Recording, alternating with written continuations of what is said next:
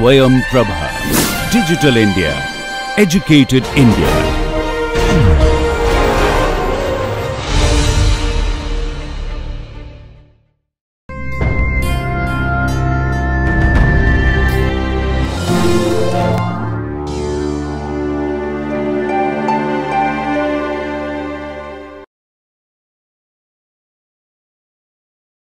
We'll talk about free modules today. So this is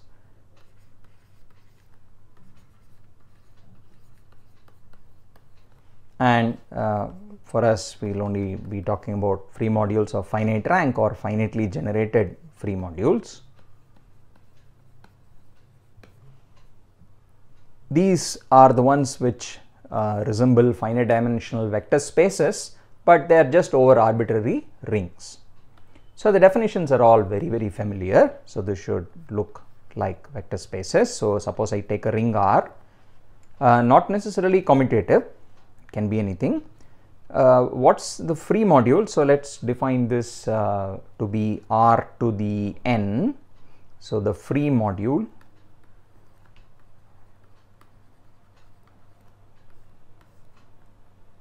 any such thing is called a free module. Okay, what does it look like? Looks like R to the n, which is all n tuples. So this is all elements of the form a1, a2, an,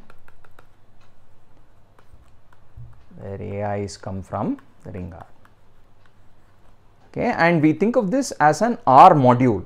Okay, what's the R module structure? Well, we do component wise addition and component wise scalar multiplication. So this becomes a left R module under the component wise operations.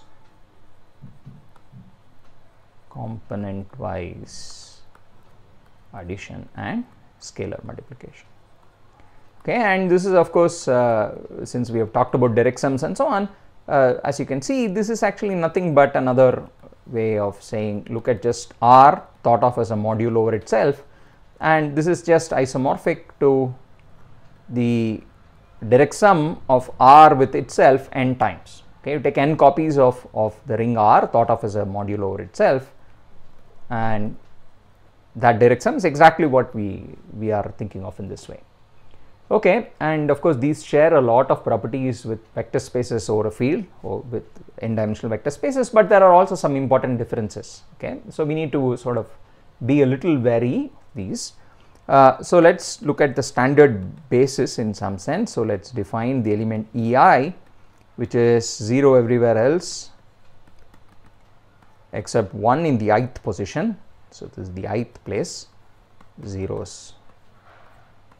Okay, so we define this as ei, I goes from 1 to n, and as is clear, every element of the ring R, because the operations are component wise, if I give any element of this module, if I take an element x in Rn, then this element can be uniquely written. So every element x in Rn can be uniquely expressed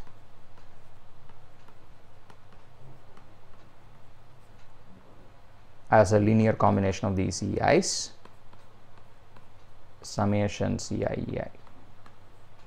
This is more or less from definition, where the ci's come from the ring R. Okay, so that's like vector spaces again, and the key point is free modules are especially good when you're trying to define homomorphisms from it to other modules. So how do you define homomorphisms from a free module? So suppose I give you a free module Rn and I want to define a homomorphism to any other R module M. Okay, I want a homomorphism. The way to define it is just by stipulating its values on a basis. Okay, so a homomorphism is uniquely determined by its values on a basis. So a homomorphism phi to any module M is uniquely determined once you tell me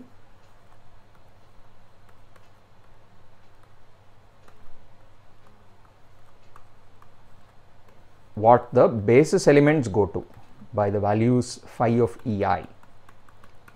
And why is that? Because once you know it on the basis, on any other element you will just use the fact that that element can be written as summation Ci Ei, and therefore the property of homomorphism says I can pull all the Ci's out, write it as a linear combination. So this is just by the definition of a homomorphism. And since I have stipulated these values, there are some elements of M, summation Ci times those elements is some well defined element of M. Okay, so this is how you would define the homomorphism.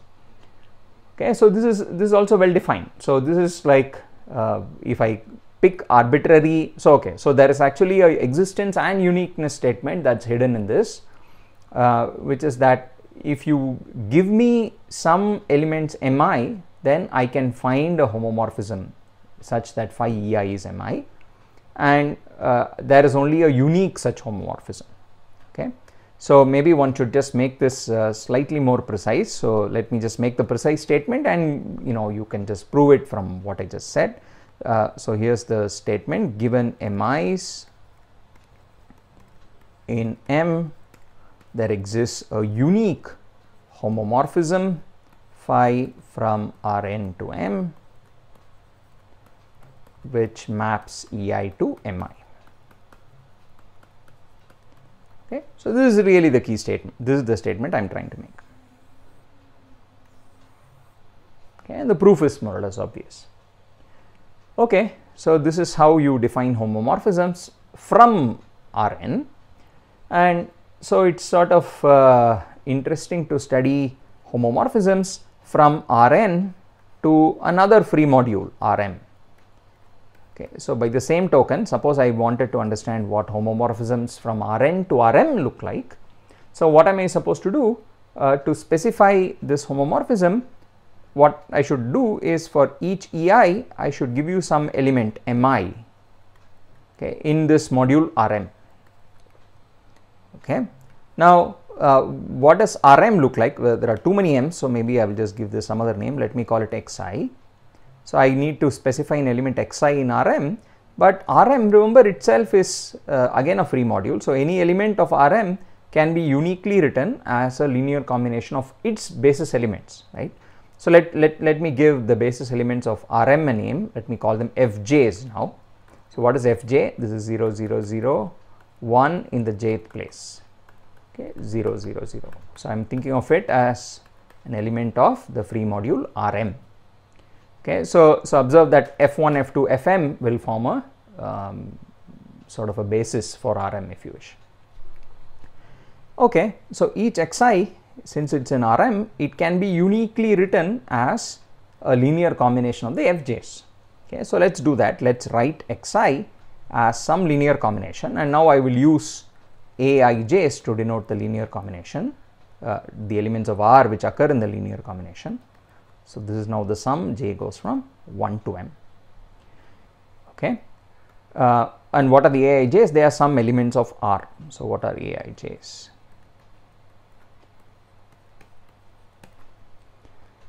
Okay, so our previous discussion then says that to specify a homomorphism from Rn to Rm, you just need to tell me what are all these Xi's, these n Xi's, or equivalently, you just need to tell me what these scalars Aij are. Now here, how many of them are there? I is from 1 to n, j is from 1 to m, and the appropriate way to arrange this is in the form of a matrix. Okay, just like we do for vector spaces. So a homomorphism phi is uniquely determined by a matrix. So I want to say, let's take an m cross n matrix. This is like in the convention for vector spaces. So this is an m cross n matrix. So to be very precise, I mean, for it to match our usual conventions, what I should do is to change these i's and j's around. So let me just do one little thing here so that it matches with vector spaces. So let me say, let me take Ej. So j will go from 1 to n. So I'm going to switch the roles of I and j here. So Ej maps to xj. Okay, now I, which is this other variable now, will go from 1 to m. Okay, so I goes from 1 to m. And observe that what I am doing here is what we do for vector spaces, which is that we put these scalars along the columns. Okay, so what does this mean? So what have I done? I am saying Ej maps to Xj. Xj is summation Aij Fi. Okay, so in other words, if I wanted to know what is phi acting on Ej, then the scalars which occur are in the jth column of A. Okay, so this is our usual convention: arrange along the columns rather than along the rows. Okay, so I hope that definition is clear there. So I just need to tell you what these scalars are. These I need to tell you this M cross N matrix Aij. Now let's sort of look at one little difference. Now so far it's looking a lot like vector spaces, but there is one little twist to the tail. So let's just see. Suppose I give you this matrix. So given this matrix A, given A. So what is A now? It is an element of, so let me use this notation, matrices M cross N whose entries are not in a field necessarily but in the ring R. So given a matrix A, M cross N with entries in R, we define the homomorphism phi as before using this matrix by saying that the value on Ej is the scalars in the jth column. So Aij Fi. I goes from 1 to n. Okay, and this is for all j between 1 and n. So if we do this, then what does the value become on a general element? Okay, so suppose I pick on a general element of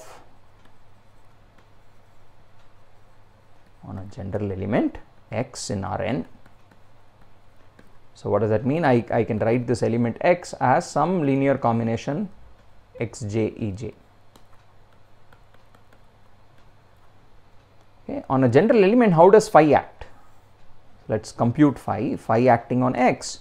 Now we have to be very careful when we do this. So phi acting on summation xj ej by definition is, I can pull the xj's out, j goes from 1 to n, xj phi ej.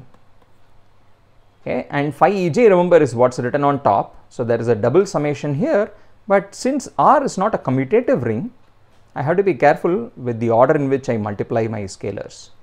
Okay, so phi of ej, I am just going to use this equation on top, which says this is summation I goes from 1 to m. This is xj times Aij times Fi.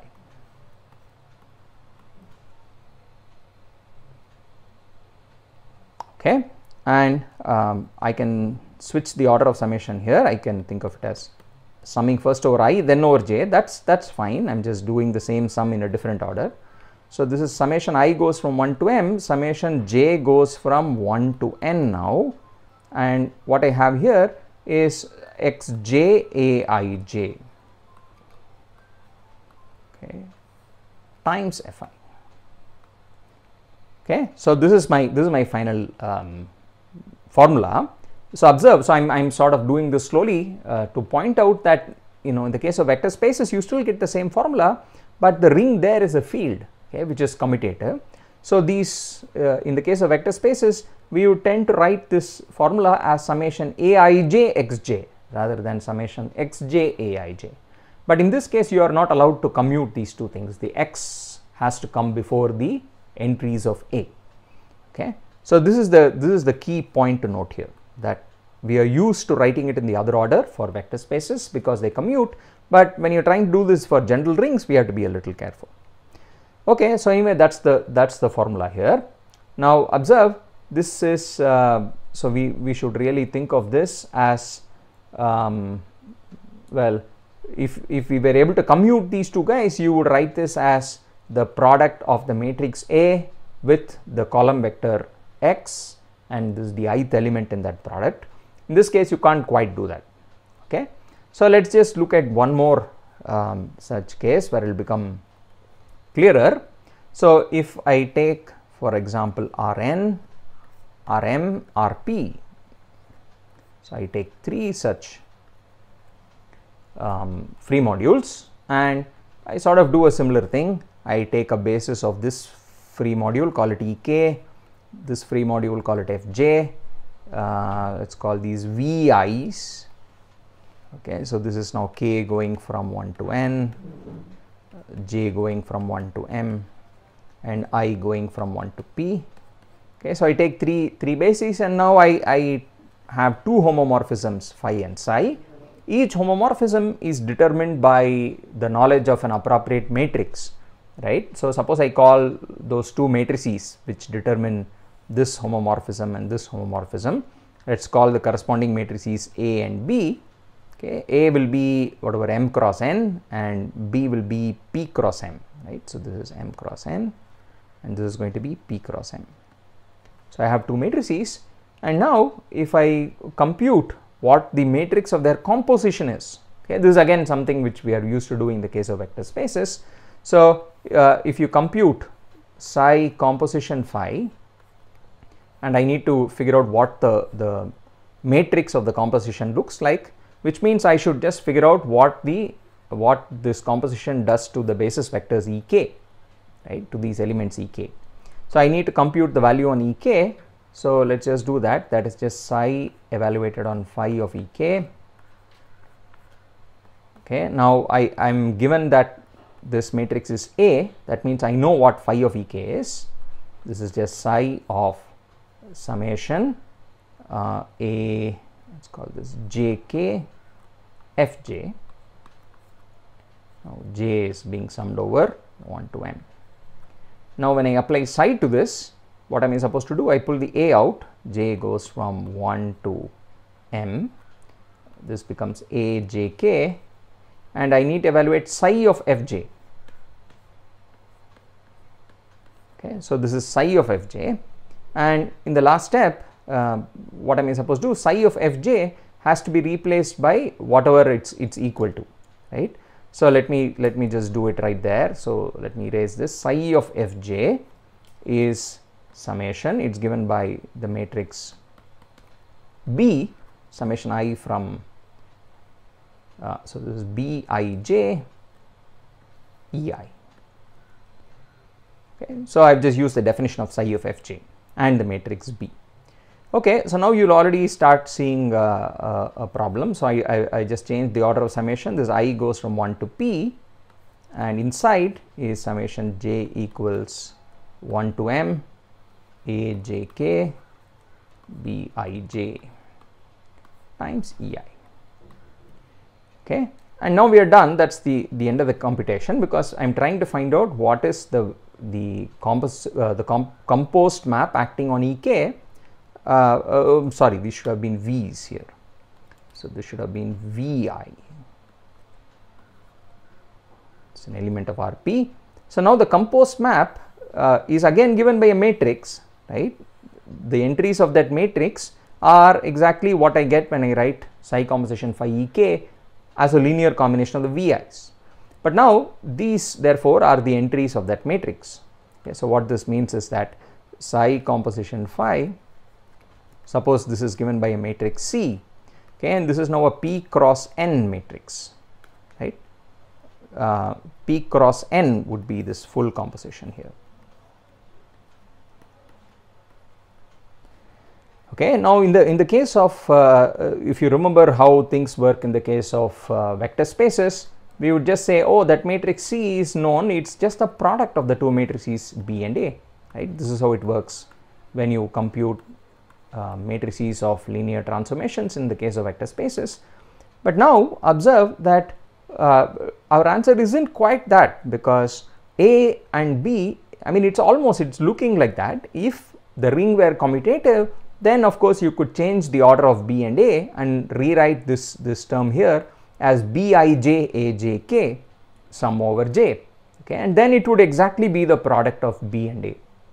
Okay, now the trouble is here, things don't commute. So this matrix C that you have, the elements of this matrix are the following: Cik, the kth column ith entry is the sum j going from 1 to n, okay, and it's almost what you would expect. In the case of vector spaces, you would have expected the following: it's b times a, so you would have written bij times ajk. This is what you would have wanted to write in the case of vector spaces, but in this case it doesn't occur like that, it occurs in the other order, okay. So which means that this a actually occurs on the other side, so I need to push this a over to the other side, okay. So that's the form of the answer here, okay. So let's just erase this, make it slightly neater. So this is ajk bij, and that sort of seems rather unfortunate that we can't quite think of it the same way as vector spaces, but what we do is something rather interesting here. Recall that we talked about something called the opposite ring of a ring R, okay. So recall I once talked about something called R op. What is this? It's the same ring, it's the same set R with the same addition, but the multiplication alone is different. So what's the new multiplication in the opposite ring? If I have to multiply two elements a and b, I just take the usual multiplication in the ring but in the opposite order, okay. So given a ring, there is this opposite ring in which the multiplication is just the product in the other order, and so what we can do now is to think of this as, instead of ajk bij, well, I'll do the following. I'll think of it as, well, it's just bij into ajk, except that this product is taken in the opposite ring, okay. So now I'm going to take the opposite product, okay. So now that's already nicer, it brings things into the same setup as vector spaces. The matrix C is actually the product b times a, but we should just take care to use not the usual ring multiplication but the multiplication in the opposite ring, okay. So what we have really shown so far is the following statement, that if you want to look at module homomorphisms from Rn to Rm, then the sort of the correct formulation, the correct way to think of it is the following: each homomorphism gives rise to a matrix, okay. So this gives rise to an m cross n matrix, and the elements are, well, they are elements of R of course, but the correct way to think about it is that they are elements of R op.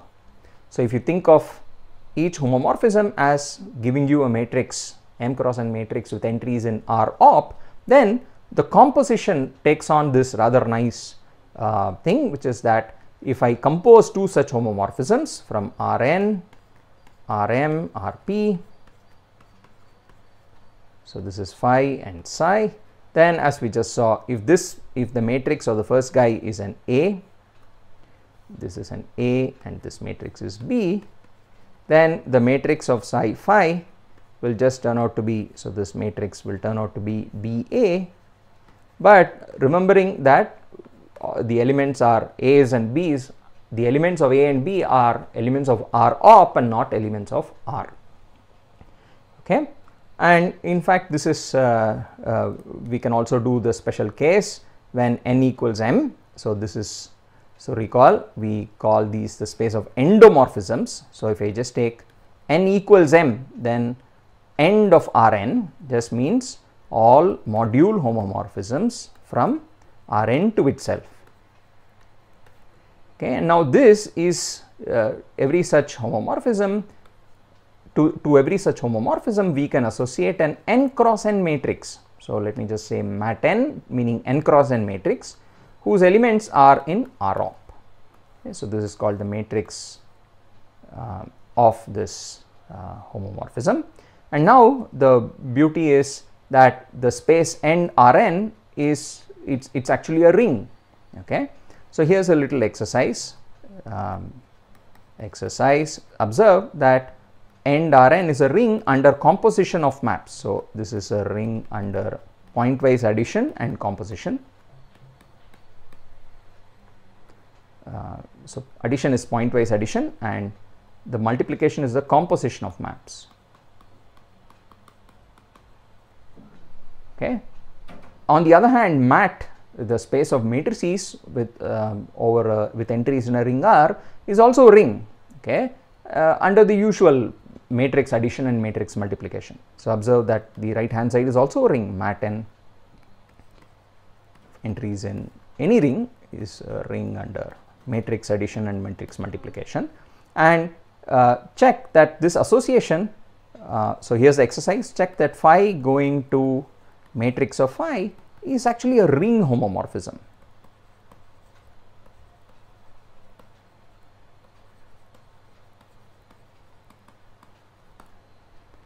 Okay, so we actually checked some bits of this, which is, I mean, the only thing really to check is that the multiplication is respected on the two sides, but that was really the point that we spent a lot of time over, which is that when I take two homomorphisms phi and psi, the composition of psi and phi goes to the product of the two matrices, except that I should think that the entries come from R op and not from R. Okay. And recall also that we have sort of seen an instance of this before in one of the problem sessions, which is that if I take n equals 1, which means I just think of R as a module over itself, okay, and I ask what are all the endomorphisms of R, right, which means what are all the homomorphisms of R, I mean homomorphisms from R to R, then we sort of had done this before, that this is actually isomorphic to the ring R op, okay, and what was the map? Each homomorphism looks like a sort of a right multiplication, okay, so each homomorphism phi here, so what are the homomorphisms? Well, maybe I should say the map in the opposite direction is what we looked at. Given any element of R or R op, it induces a homomorphism here phi sub b as follows: phi sub b acting on x is xb, the right multiplication by b map, okay, and that's exactly this, I mean this is the thing we are looking at here is a generalization of that to arbitrary values of n, okay. Okay,